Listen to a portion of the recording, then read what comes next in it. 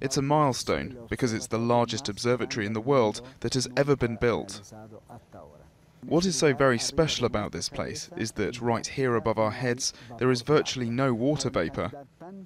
There is just so little that whatever light is emitted from a heavenly body, galaxy or star, it gets here with no interference.